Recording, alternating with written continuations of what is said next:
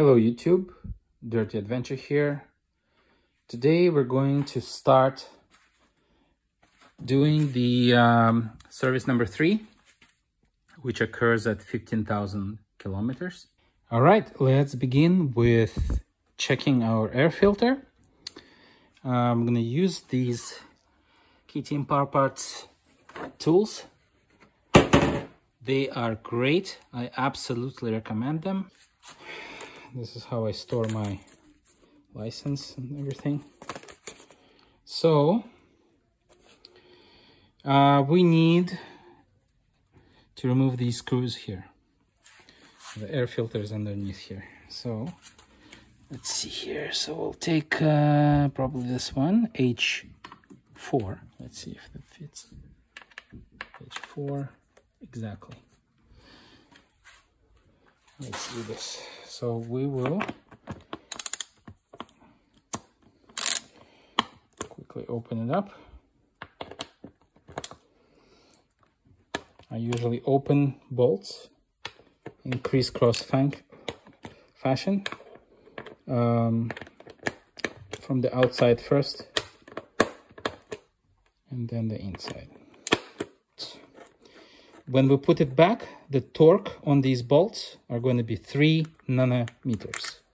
Okay, here we go. The bolts are off. We're going to look at the air filter. You basically need to press that way, press on these pedals. There's one and there's the second one. And you just do it like that, and you hold the air filter like here, and with your finger, literally just press them. All right, so it's off. So you check this side, right? So you look at the side, and in my case, it's fairly clean. There is no dirt that I can see. Maybe just a little bit of dirt. This is considered to be a filter that is still okay. If you compare it with this side, which is pretty clean. Look at this side, see? This is completely clean. And that is a little bit dirty, as you can see, just a little bit, but not much. There's no point replacing this filter because it's not even 15% used up, so pretty good filter. Okay, what else we need to do here is we need to check what's going on there, and that's your throttle body. See that hole over there? That's your throttle body, and we just need to check the gaps. See that corner over there and that corner over there? Sometimes the oil is accumulated there. So we need to just take a little rag and stick that rag over there beyond this plastic. Over there, and just make sure that there's no oil there. If there's enough oil there, you can see a lot of oil there. So there is a drain actually over here. See this? You take this out and you remove this black cap out and the oil can drain. Okay? The reason why oil is there is because when you put too much oil, excess oil gets blown back onto the air filter area here, and it gets accumulated in those areas over there. So if you see oil there, it means you put too much oil. It happened to me. I didn't know how to properly measure the level of oil, and I put a little bit too much. It's not good for the engine, so just be careful. Measure your oil properly. Do not put more than 1.7 liters of oil in the engine. Not a drop more. All right, to remove the fuel tank, we have to do the following things. First of all, safety first. So I took some electrical tape, took off the negative wire, and taped it from all sides, and also taped the negative battery terminal, just in case, so that there's no sparks possible, right? Because we're dealing with fuel tank, and some fuel is going to spill, just a few drops, so we just in case we need to do that to eliminate the possibility of fire. Second of all, in order to remove the actual fuel tank, this bolt here, this is 10 millimeter socket, and there's a bolt here, one, and there's two bolts over there, one and two, three. So basically this will remove this part, and obviously the same thing on the other side. Okay, so let me start removing those bolts, and I'll see you in a sec.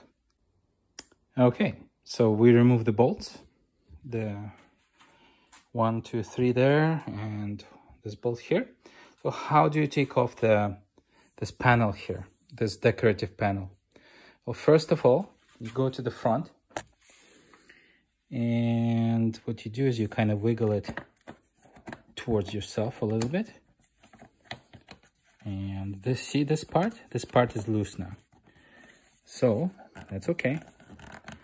And you kind of go to the back, and you'll see that you need to just pull this part towards yourself. And there is another holder over there in this area. So what you do is you kind of pull it back and a little bit forward. So like so. Just gonna try to find it here. Yeah, it's right here, right above the coil. Yeah, this is the sort of the thing that makes the electricity for the coil. So it's right there somewhere here. Yeah. So you kind of use both hands. I have only one hand at the moment, but use your both hands and kind of carefully go, like in this case, you just pull, and then and then you hold it here and you pull back. Okay, so you just don't force it. Okay, just to show you how it's all connected here. So look, this holder here, see this kind of hook, plastic hook, goes on connected to here. And then this holder here goes into that hole right there. And this one goes into this hole. And those two bolts we removed already. That's it. So it's basically kind of, you just pull it, you know, and just pull it like that.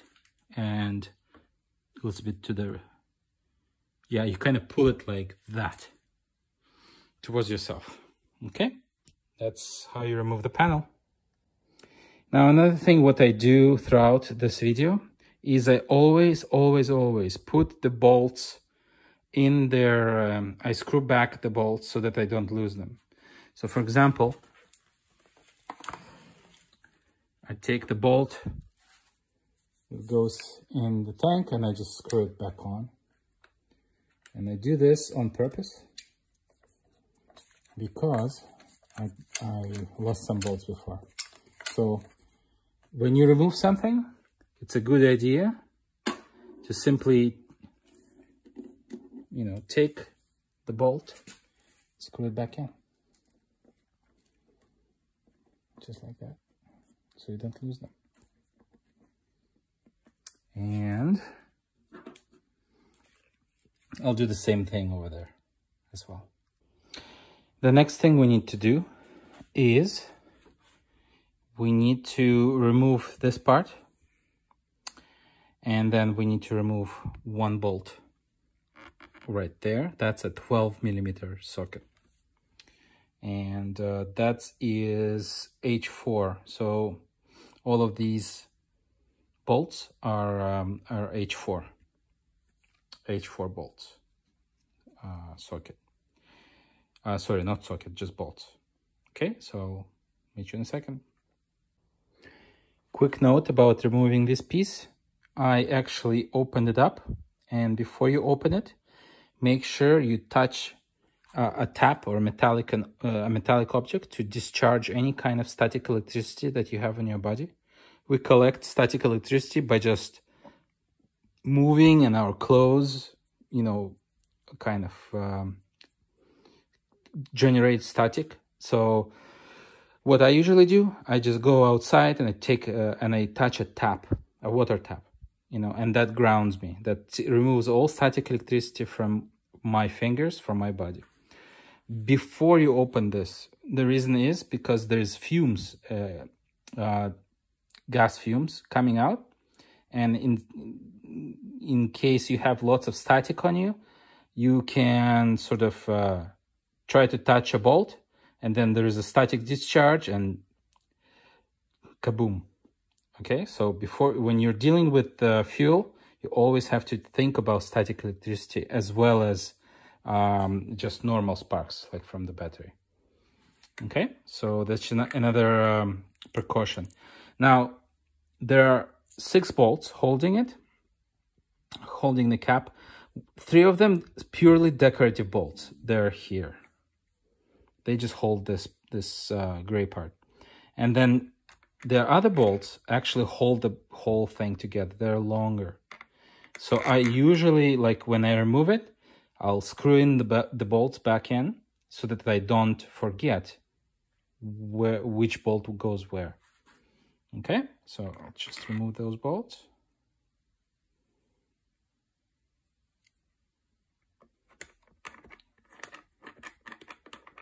Okay.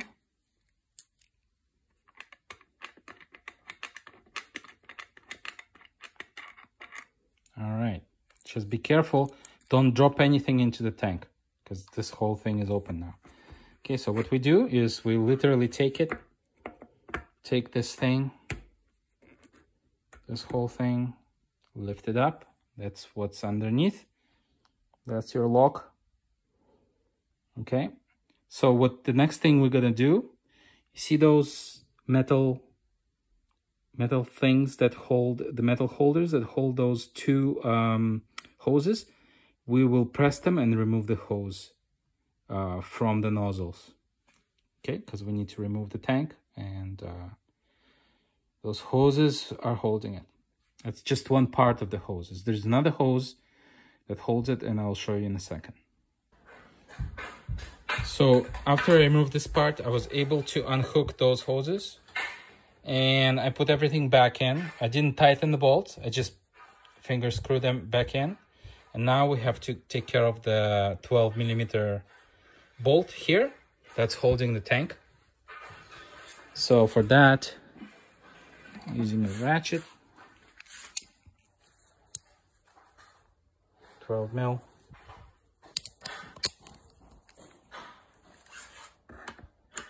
You might want to do an extension, like a longer extension here, if you like.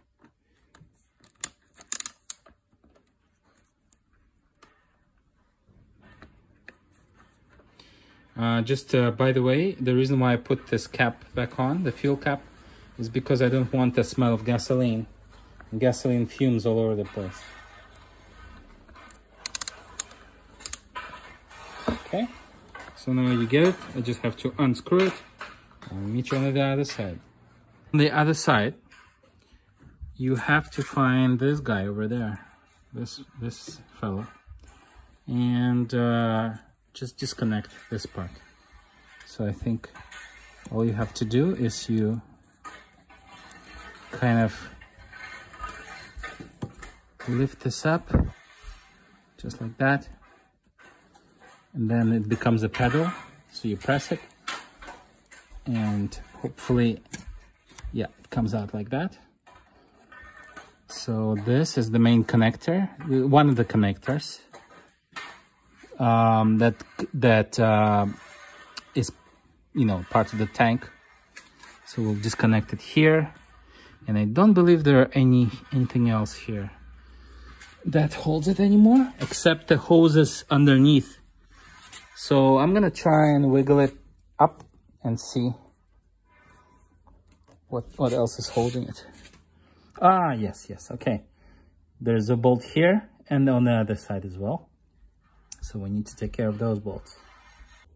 All right, so After everything is unscrewed and we can lift the tank, what we do is we kind of wiggle the tank up and we put a towel underneath the fuel pump and the fuel filter. If you see that white part there, that's a fuel filter. Now look at the fuel hose. I've just currently disconnected one of the fuel hoses. There's the second one there. But before you disconnect any fuel hoses, the first thing you need to do in order to be able to lift this whole thing up, you need to disconnect that electrical part. See that electrical connector there? That's the first thing you need to disconnect. So once you undid the electrical connector, there's only one there, so you can't miss it. You kind of, you'll understand how to disconnect it. There's a little pedal there that you have to move towards you, and then you push down. Then you are able to do these things. So like lifting up the tank properly. So this is the connector. This is one of the fuel connectors. Look at how it works. It has these pedals on one side and the same pedal on the other side. And here's, see those pedals? They kind of hold the hose together. And that's why you need the towel, because the fuel leaks a little bit, just a few drops. Anyway, so yeah, that fuel line goes to this plastic fuel pipe, okay? And there's a second fuel line over there, deep inside there, that you need to disconnect. And that's about it. After that, you will be able to lift the tank. So to make the work easier to disconnect those fuel lines, there is a special tool, this one. It's this kind of pliers that allow you to press those two things like that and pull, or press them and to put back. These pliers I got on AliExpress. You can find them in any hardware store too. I found them to be useful. I've removed the tank before, and after the first time, I didn't have these pliers, and I had a lot of trouble, like putting my fingers in there and pressing it really hard. It was a pain. So with the pliers, it just became very, very simple to do. Okay, so I'll go ahead and disconnect the second hose, and then I will remove the tank and I'll show you. So I disconnected the second hose. As you can see, it's right there. That's the pipe. So the only thing left is literally just free the fuel filter from the metal holder there. Okay, and we should be good to go. Okay, so what do we have here now? The tank is off. So these are the fuel lines, fuel filter. This, my friends, is the computer. Okay, you see this big connector there? So the computer is actually underneath there. Okay, we don't need to touch it for now. There is no need to remove it because it's actually, there's like a metal plate there below this computer. You can't actually put your hand there anyway. So what we need to do is we need to carefully remove this or move it to the side. It drips fuel a little bit, so there's nothing you can do. It will just drip for a while and then stop. And then after it stops, you just remove this, and this is what we see here. As you can see, not much space. I mean, that's the header there, see? That's how's it called? The spark plug over there. All right, so you can kind of get to it right there. That's the spark plug. So you can actually remove the spark plug from here, but it's very inconvenient. All right, so we're finished with the tank. We're back onto the valve job. So as you can see, there's not a lot of space in the beginning, but I've removed the tank rubbers that were holding the tank here. I removed the computer. This is the computer, by the way. It was here, right, like that. So I removed the cover. I put the computer to the side. The computer has this grounding wire that goes in there. Yeah, there's basically the grounding hole there with the bolt. So I removed that and I took away, see, there's hose organizer there. So I kind of unplugged all the hoses that I think are going to interfere with what we need to do. I also unplugged this plug. I didn't touch the white one because it's not interfering. There's our spark plug over there, as you can see. Over there. Yep. So to remove that spark plug, I think we'll do it at the end, but just to show you, if you don't have the 14 socket, a long 14 socket, there is this option here too. This is in your KTM tools that came with your bike, like these tools over there. So there is a 13, right? The 13 wrench, and it fits onto the small side here. And this big side goes down into that hole, right? Right there. So then you push it down, then you use the 13 wrench to turn it and unscrew it. If you need to do that, you can do it in your toolkit, or if you do it properly, this is the official KTM power parts toolkit. Awesome.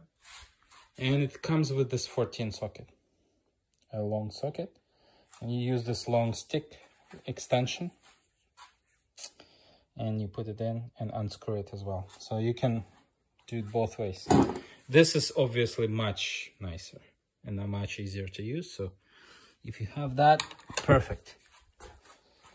So yeah, so what you need to do is in this stage of the game, I actually kind of thought about it and I unscrewed the radiator. As you can see it's moving a little bit. So if I need to put my hand in there, I can put my hand there. I didn't drain the radiator.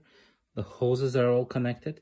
I just unscrewed it and just left it hanging like that.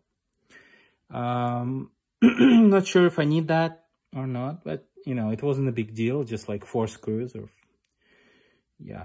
4 or 5 screws to remove it.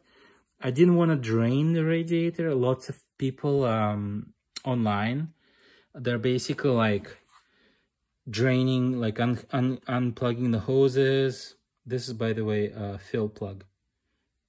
You need that, unscrew that a couple of times in order to, when you fill in the radiator with the coolant, you kind of unscrew this bleeder hole to get the air out, so you can pour in all the coolant right away. Just as an aside, we don't need to worry about it now, just letting you know. And yeah, so it's basically hanging like that. And what I used is,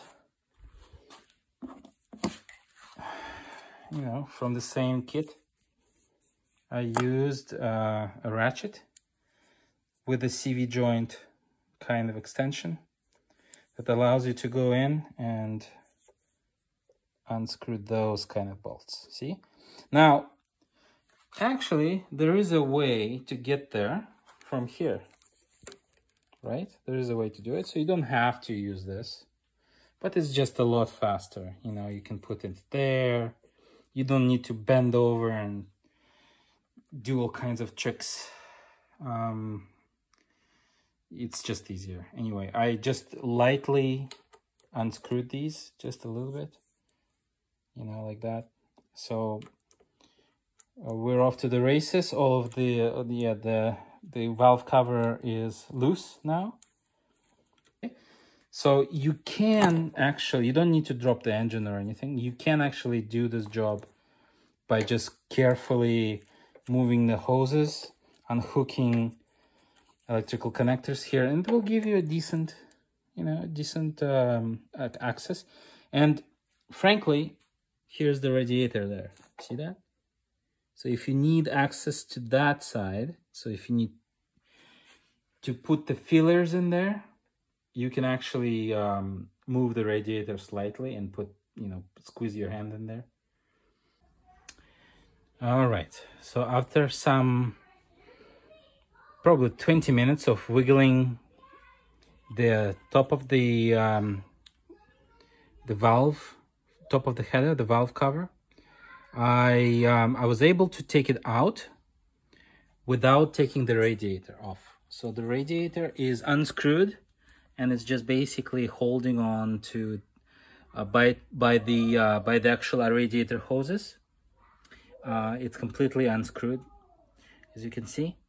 So how I was able to do it is the cap goes on like this. So the goal is, if you go through and you push it down, and what prevented me from pushing it down easily is actually this gasket, this reusable gasket. Don't throw it away, it's reusable. I had trouble removing, like the gasket was in between the cylinder, the head, and the cap, and it was interfering with the cap going forward towards the radiator there, right? So be careful, don't rip it apart, don't rip the gasket away with full force. Just carefully wiggle it, and take the gasket out, and try to get the gasket outside of its of the rails here. See, the gasket is in, and there's like a special rail for it, right? So when you take out this cap, the gasket will interfere, so just be careful. And how I took it out is you go down a little bit this way, and down this way, and out like this. I did it through this way. You could also do it through this way too, but the clearances are very tight, and you would need to really be careful with the radiator so that the hoses don't disconnect. But I was able to slowly push it, slowly wiggle it down. One thing that will not help you, it will actually put pain in the ass, is this side here. So there's some kind of connector here. It's like a big electrical connector here, and that sucker really messed it up. And also there's a frame here. See that? There's a frame here, over here, also prevents you from taking it out. But as you can see, that hole over there, that's how I was able to tilt it down, and then that way. Okay, so now the cap is off. The valves are not at top dead center. So what you need to do, first of all, take this away, put it in a safe place. What you need to do is you need to put it in 6th gear by rotating the rear wheel by hand, and just put it in 6th gear. Keep on until you get the 6th gear.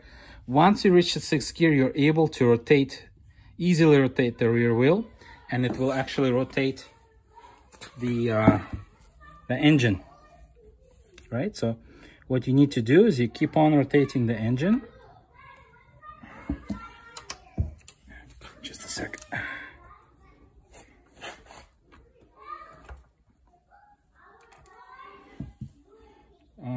Basically, you kind of rotate it until you see a mark, top dead center mark. Alternatively, there is a way you can unscrew this part and use a socket to rotate the engine this way too. It's the same thing. All right, so encountered one problem. As I was rotating the wheel, this thing was rotating, but since I have to use two hands to rotate the wheel, I wasn't able to see the marker there. Plus, on top of that, it was really hard to rotate the wheel because I forgot to take out the spark plug.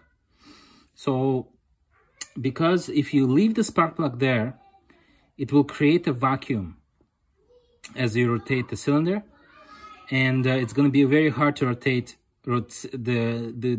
basically to move the cylinder up and down, because it will create a lot of vacuum, a lot of pressure there. So remove the I had to remove the spark plug. This is how it looks like. It has this kind of plastic holder. There's something here, probably grease of some sort on the end. And if by the look of it, it's let's see here, it is in good shape. I don't see anything wrong with it. It's just it's a bit whitish, so that would tell me that it's lean, it's burning lean, so the temperature is very high. But I'm not an expert, I'm not a mechanic, so you'll be the judge. Let me know in the comments what do you think about the spark plug. Is it okay or not? Looks okay to me, but I will replace it anyway. So as soon as I find the top dead center, I'll just lightly screw in this one back, just so that nothing falls into the cylinder. You never know. Yeah, so that's the trick. You have to take out the spark plug before you start rotating, either through this or rotating the wheel in the 6th gear. Another thing, if you're looking for a tool that would fit here, that's pretty big hex socket here, so you can use this tool. This is a spark plug tool that is included inside your KTM toolkit with the bike. So this is how it looks like. Just stick it in there like that, and you can rotate, and you can actually put some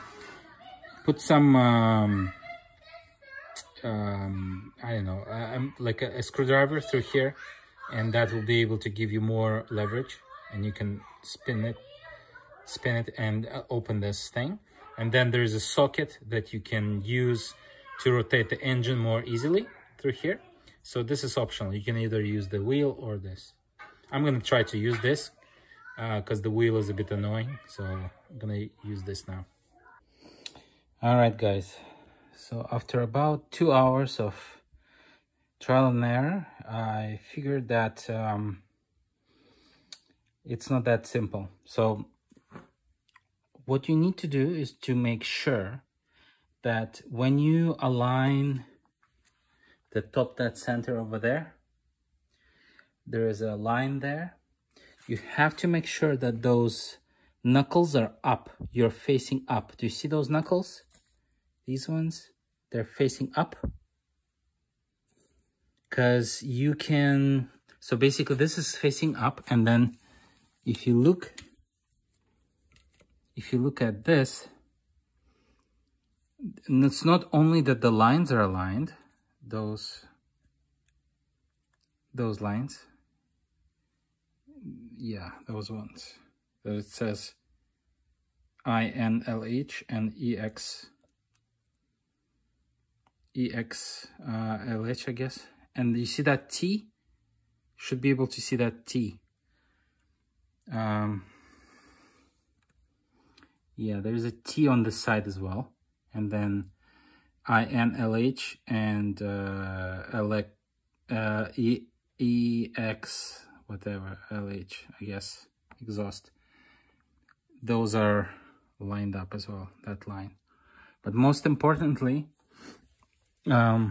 these knuckles, they should be facing up. Now you can actually, and I did it, actually I made a mistake. The line was there and these guys were aligned, but I didn't see the letter T, and these knuckles went down. Each of them went face down. So don't make the same mistake as me. Don't waste 2 hours, and basically make sure that those knuckles are facing up. Then you're able to take measurements. If the knuckles are facing down, there's no way for you to measure anything, because I've tried, and even 0.02 millimeter gauge, filler gauge, I guess, doesn't fit. Nothing fits, nothing gets in there. So yeah, just letter T is your guide, and the line there is your guide, and those lines, those things should be also aligned. IN, LH, and EXRH, it says, I think. Yeah, so after that, I've been able to take some measurements, and all of my 4 valves are way off. So normally, exhaust should be between 0.15 and 0.2. I have 0.11 on both. And then, so they're too tight. The exhaust valves are too tight. And the intake valves are too tight. See, it's 0.1 minimum and until 0.15 maximum.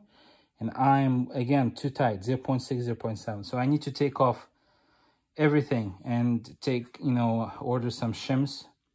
So if this is 11, I'm gonna take off the cams, and I mean 0.11. I'm gonna take off the cams and measure the shims, what kind of shims are there, and then I'll be able to understand what height of new shim I need for this. But I'm going to try to get to like 0.18, I would say 0.19 on exhaust, and 0.14 in the intake. Okay, see you soon. After some fiddling around, I managed to take off the camshaft holder, which looks like this, that holds the camshaft together there, and I removed the shims. Now, in order to take this part off, you need to first take this part off. So this part goes in there, and that's the part, that's the holder for the spark plug hole to make it taller. So if you don't remove this part first before you do anything else, you cannot open these bolts here and there on the other side.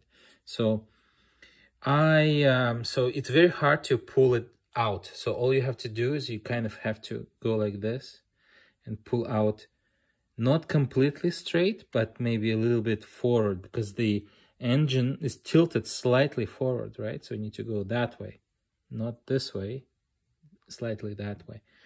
So essentially what happens is I wasn't able to do it by hand. It was very difficult to do it by hand. So I luckily, like, you don't want to do a screwdriver there. You don't want to do that. So what I did is I used like a bearing puller, like something like that. And I used these things, right, these ends there, to grab on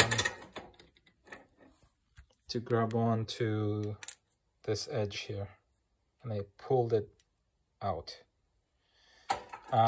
It took me like 5 minutes, so don't rush yourself.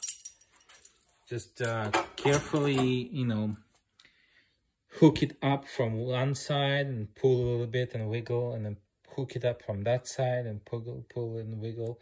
Hook it up from this side and also wiggle. So you kind of have to just do it slowly like this, and it comes out.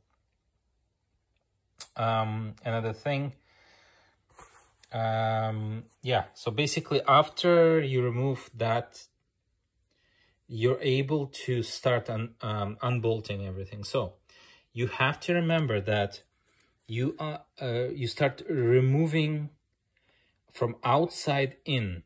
You're removing the bolts from outside in. So you basically unscrew this one,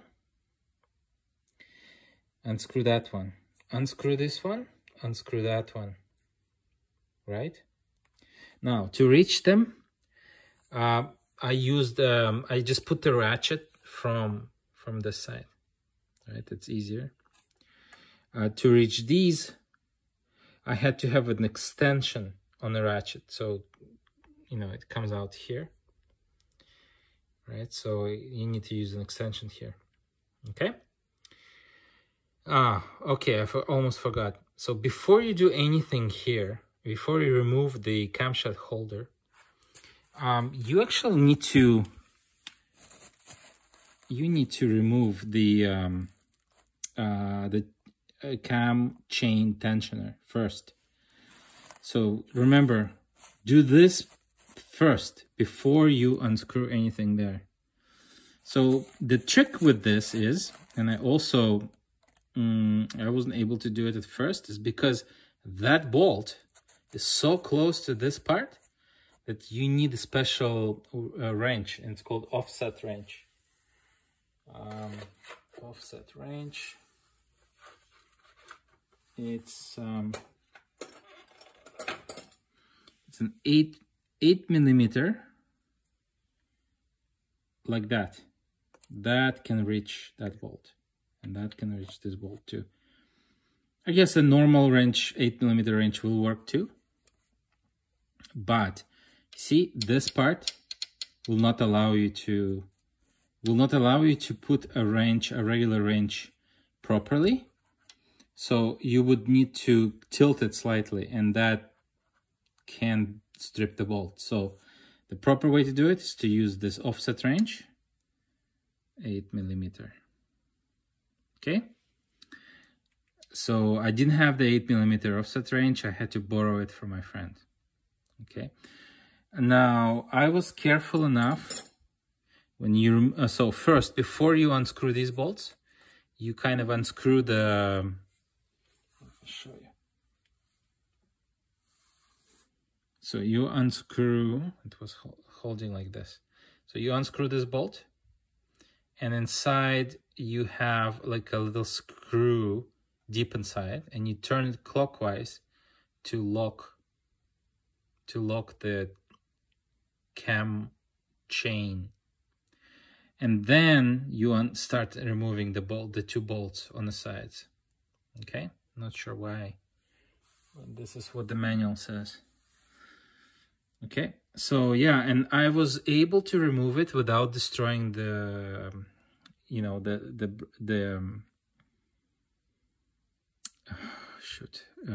blue thing there, the gasket. Yeah. So people saying that it's easy to destroy the gasket, I was able to remove it without touching, like destroying the gasket, which is a good thing. I do have an extra gasket. I bought it before, just in case I rip this one apart. So I'll reuse the gasket. Yes, do that. And then you start removing the plastic from here, like I said. Then you start doing one, outside, outside, outside, outside. And then you do inside, inside, inside, inside. Or you can do inside, inside, inside, inside. I'll do this, the camshaft, because there's a tensioner here. There's a black tensioner here. So I would say inside, inside, inside, inside. Okay? That will allow you to lift those camshafts just like that. Now, they are zip tied here. See? There's a zip tie. And on the other one too. And I put an extra zip tie here, this one. So basically you can't go wrong even if you remove the. So what I did is I kind of did this. I lifted, wiggled it up, kind of lifted it like that. See, and you have these two little holders here. Gonna lift them, and the shim is in there. That's actually a valve right there.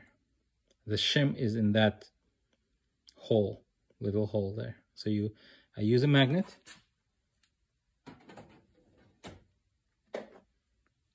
Magnet like that. Use the magnet to take out the shim. And so that the shim, it's very easy to lose the shim. If you do it with your hands, it's hard to grab onto, so you need a magnet. And then you remove it, and you put this back, and carefully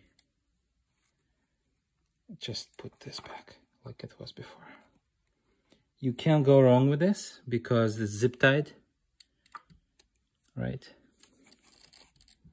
So if you're, let's see here, so, yeah, you can't go wrong. Okay, that's it. So let me cover this up so that nothing falls in there. Okay. And then I put my valve clearances. So I put the old shim. I measured the old shim using the micrometer. All right, and I did some calculation. What my goal is 19 here. See the maximum 0.2. I wanted 19 as my goal. This is maximum 15. I wanted 14 as my goal. And then I measured all the shims. And I know that, so the shim here is, let's say, 236. 2 millimeters, 0.36. So the gap is 0.6, but I need to get it to 14. So I need to have a, so basically 14 minus 6 is 8, right? So I need to have a 0.8 millimeters shorter shim. So I had 236, the old shim. So the new shim should be 228 or 230. If because shims, it's very hard to find shims exactly 228. Most of them go like 230. So if I put 230, I'll get 0.12, which is still acceptable, right? Ideally, it should be 0.14 because you want to always, it's better to have looser gaps than tighter gaps. So 0.12 is still within range, right? 0.1 to 15. So that's okay. It's going to be okay. So if I find a shim, 230, I'll be happy. Yes, so that's it. So I'm going to be very careful with this, and then I'll have to find, sometimes there are dealers or mechanics, private mechanics, they have a shim exchange program. So you kind of give them your shims and they will give you the ones you need. And if enough people do that, then there's always shims that people can get. I don't know. I need to figure out where that, call a few places. Call the dealership and ask if the dealer I bought the bike from will do it for me. Will give me the shims, the proper ones, if I exchange them. So I need to make some phone calls to find out where to get them. If you cannot find a shim exchange, then a program, Google it. Maybe there's some kind of program in some sort of groups, local groups. But you can always order them. You order them from the dealer. I think they're like $5 each or something like that. I don't know exactly. So you can order them, order online. You get your shims, okay? And then installation, you put the shims in the proper places. And then you just, when you put this one back, you need to go and tighten. You need to tighten the inside out. So you tighten these and then you tighten these, right? So it's going to be 1, 2, 3, 4, and then 5, 6, 7, 8. Something like that. So 5, 6, 7, 8 crisscross. So 1, 2, 3, 4, 5, 6, 7, 8, something like that. Okay, and you put the plastic holder in there, and there you go. So I'll need to wait a few days until I get the shims, and then we'll continue then. Alrighty, so I managed to get new shims from the local dealership, and I've installed them very carefully. You have to be very careful with installing the new shims because you can't really use a magnet, so you have to take your time and use your fingers without the glove.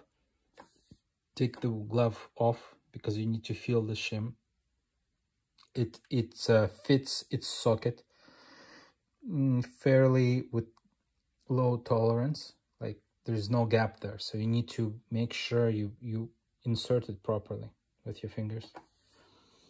The zip tie trick did not work on 390 Adventure, meaning I zip tied the chain, the camshaft chain, to the camshafts in hopes that I won't be, moving the camshafts. So the chain off the camshaft sprocket. But when I reinstalled everything with those zip ties, I could not get the lines to align.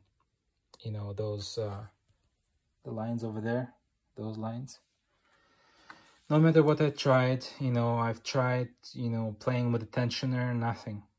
So I actually had to screw everything back in, check the position of the cam shafts, if the lines align, and then literally install the tensioner. As soon as you put the tension back in, so basically you kind of release it that way. So this way you rotate several times, and this way you lock it. And then once you install everything, you screw it back the cam holder. You kind of go here and unlock, just rotate slightly that way, and the spring will tighten the chain again. As soon as what happens is when you tighten the chain, this sprocket actually moves back a little bit, right? It makes sense because if you push here, the chain goes here. Literally, not that sprocket, but this sprocket slightly moves backwards.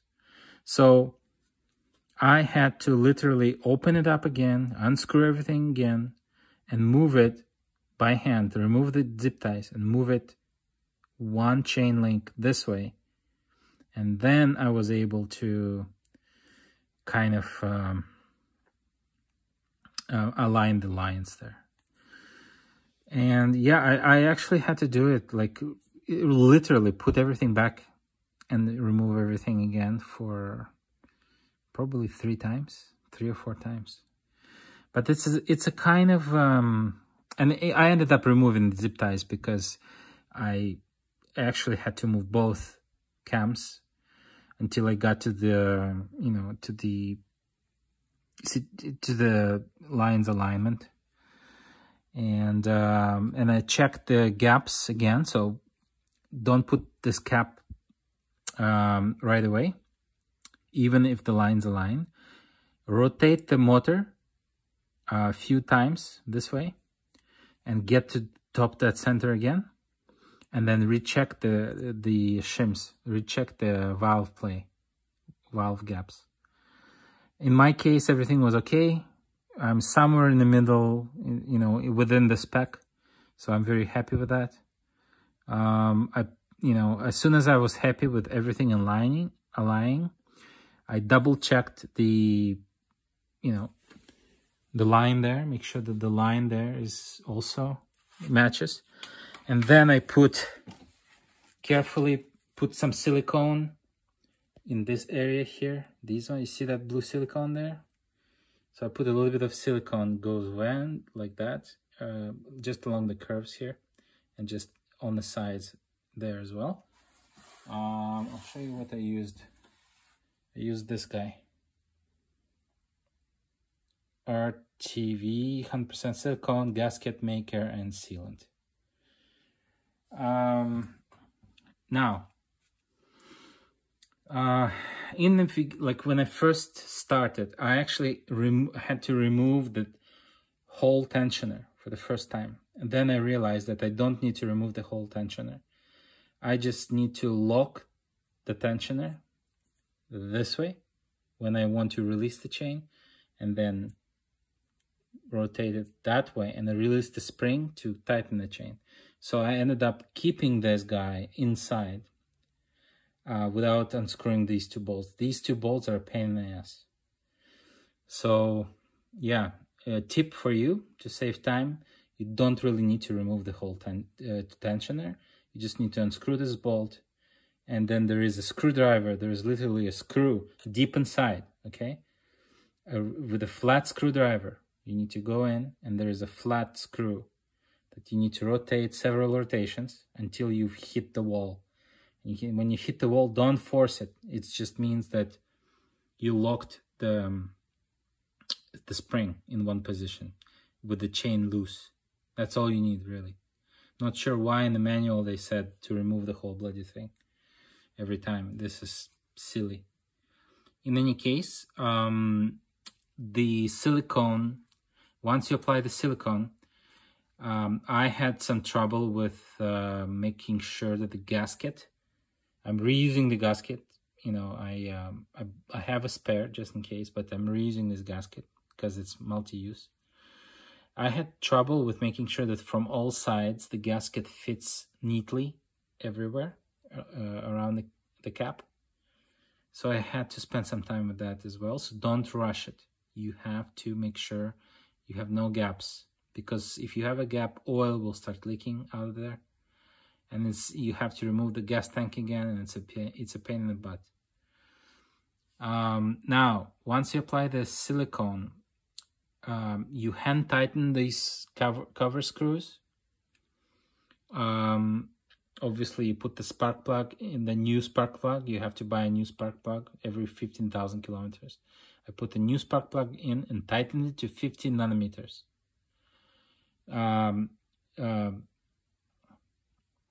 These guys, these bolts, you basically only hand tighten, and let for 1 hour. You have to let the silicone harden. For 1 hour. Once the silicone is hardened, you go ahead and torque it to 12 nanometers. Crisscross pattern, right? So these bolts, 12 nanometers. The spark plug is 15 nanometers. This bolt here, when you tighten everything back in, this bolt is 6 nanometers. These bolts are 12, I believe. Yeah, these bolts are 12 nanometers. Now this bolt, I was able to use the torque wrench. For this bolt, there is no freaking way to get the torque wrench in there. So I used my hand, you know, basically I just used the offset spanner and just kind of by feel, right? I didn't push too hard because I don't want to, you know, lose this thread, because this is aluminum block. If you do not over tighten these or any other bolt, because aluminum blocks are weak and it's really easy to ruin this thread. Okay, so I kind of judged how much I tightened this, and then I tried to mimic with my hand here. The bolts inside the cap, the bolts that hold the cam holder, those are 10 nanometers each. And you have to tighten them inside out and remove them outside in. So you kind of do crisscross. There's 4 bolts inside and 4 bolts on the perimeter. So you go crisscross 4 bolts to 10 nanometers, while the other perimeter bolts are kind of hand tight. And then once the inside bolts are crisscrossed to 10 nanometers, you go ahead and do the perimeter ones. Okay. So yeah, I'm waiting until the silicone dries. Then I'm going to apply the full torque on these. And I will have to reassemble everything back.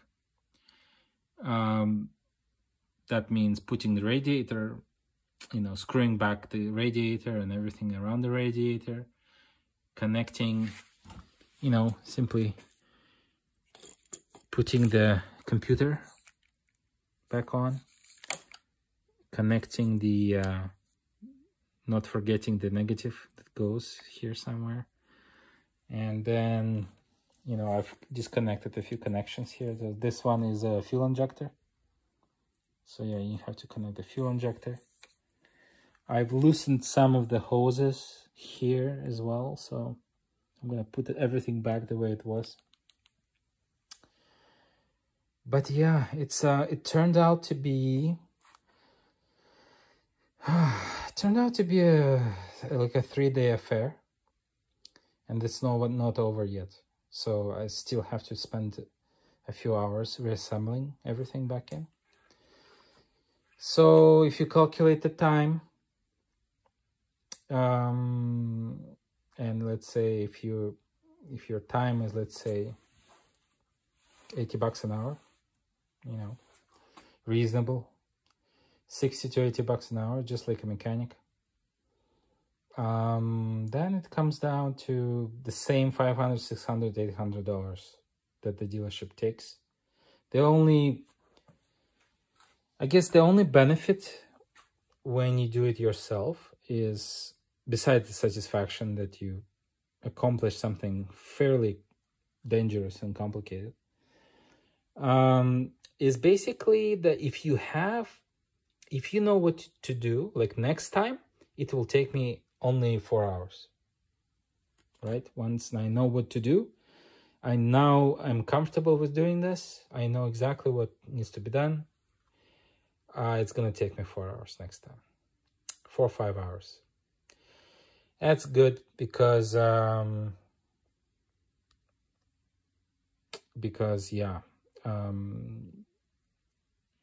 you know, it's not going to cost as much next time. Second,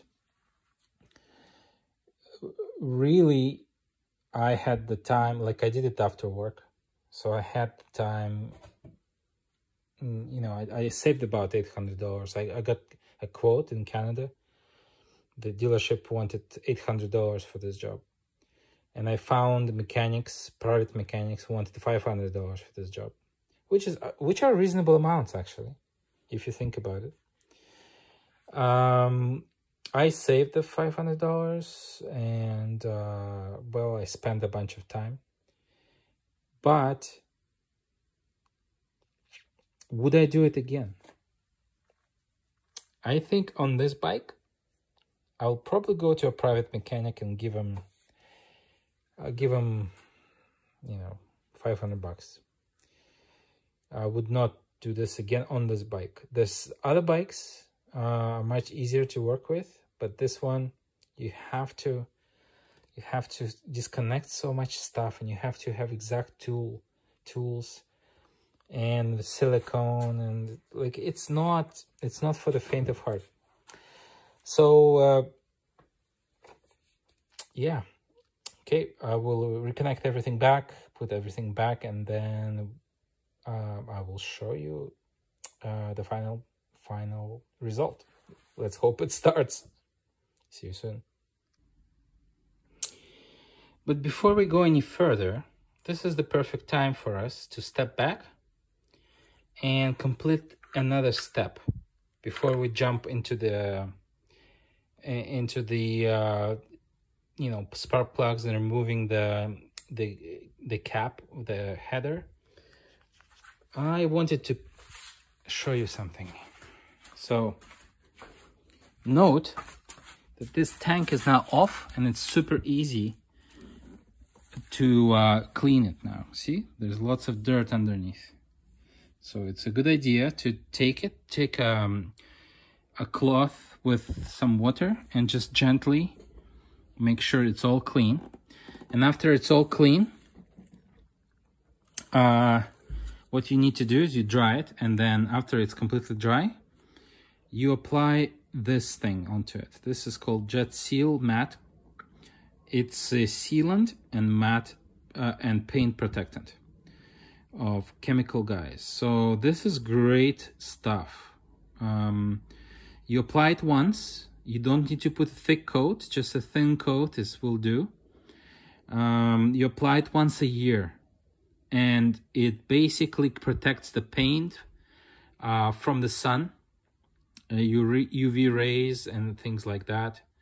And it makes it look like new. It's amazing. I've even restored old matte painted tanks with this thing, and it restores the old matte paint, makes it look new, and it stays. It doesn't go away. Even if you wash the bike, it will still keep that color, because keep that kind of polish on it. It's like a bit like a wax, but for matte paint. So matte paint cannot have a wax. Never try to wax a matte paint. You'll ruin it. And also, you don't polish matte paint. So matte paint is very, very, very hard to deal with in general. So that's the kind of thing you need to apply to it. That's the best you can do for your matte painted surfaces. So I will clean the tank, and I will apply this thing, and then we'll be done with the tank, and we'll come back to our main feature presentation, which is basically removing the spark plug and opening the head and doing the valves. All right, guys, so I put the fuel tank on. These are tightened to I put them to 5 Newton meters. Also, a quick apology, I called the measure of torque is Newton meters, not nanometers. I was using the term nanometers before. So yeah, it's Newton meters. So 5 Newton meters, 20 Newton meters for this main bolt. I put 5 Newton meters on these ones, and 5 Newton meters for these ones. This is according to spec. So 20 Newton meters according to the manual, and this is also 5 according to the manual. So I put the battery back on as the last step. I'm going to put this in neutral. So this is neutral. Perfect. All right, so let's see here. Here goes nothing.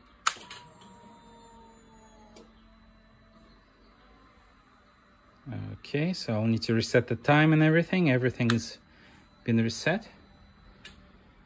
Okay. Okay, here goes nothing. Starter doesn't work. Interesting. I pressed the starting button, it's not working. I gotta check what this is. Okay, it turned out everything is okay. Luckily it was a silly mistake. So basically when you turn this on, just make sure that it's on neutral here, because it was sometimes when you switch the gears you don't see the N. So you just I just wiggled this shifter, and as soon as I saw the N, then I was able to start it easily.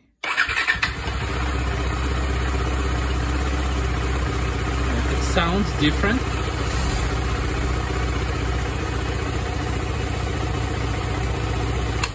It sounds a bit smoother. Yeah, let's see. I'll try it again. So here we go.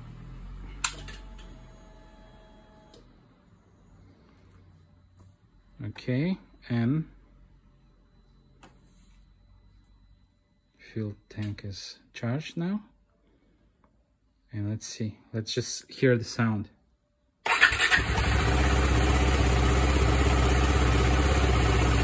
Wow, it just turned over so smoothly.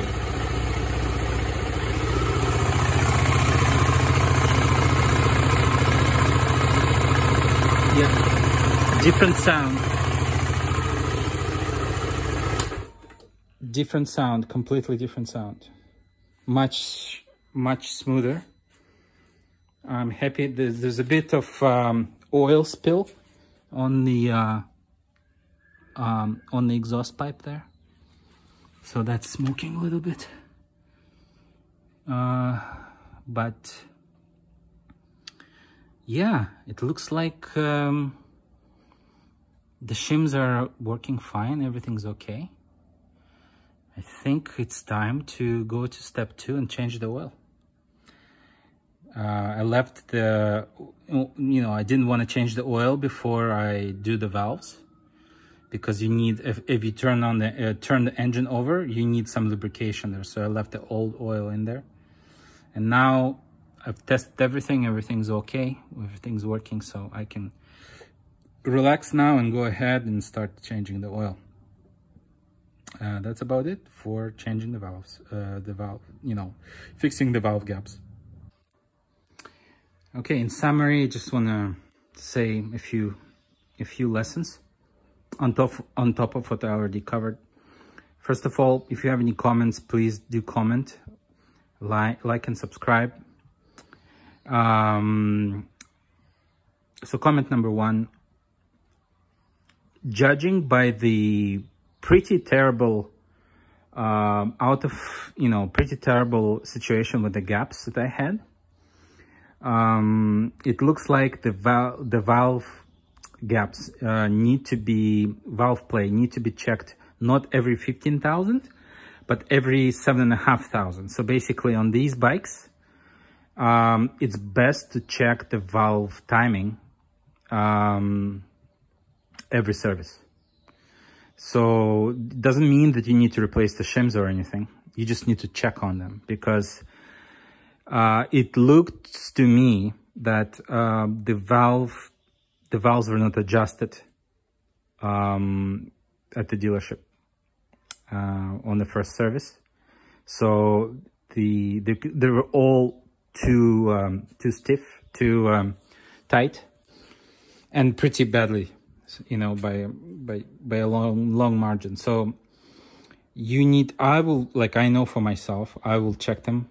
I'll do a check, which is not that bad. You just need to lift the tank to check them and open the cover. You don't need to actually adjust anything. So just to check is I can do that. But yeah, it's going to be every service now on these bikes.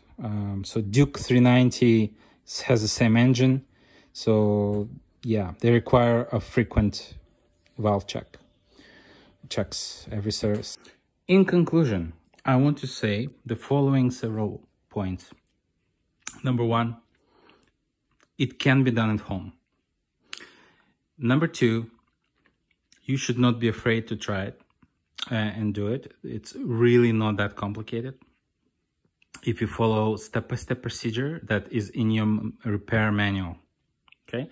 It's not inside user manual. There's two kind of documents. There's a user manual that you download from KTM website for free, or it's a little booklet that comes with your bike. That's not what I'm talking about. You need a repair manual for the bike. The procedure is similar in the Duke, so you can use the Duke's repair manual if you have it. But I bought an Adventure, 390 Adventure repair manual, and I followed that. So you should definitely purchase it. I think it's like $35. And just follow the guide there. It's very, very straightforward. Now that I know how to do this, it should take me about 3 to 4 hours next time. So I'm going to do it like I said. You have to do it every single service. You have to check your valve, spacing or your valve play. It's not enough to do it once in 15,000 kilometers. You need to do it every single service because those valves do go out of alignment.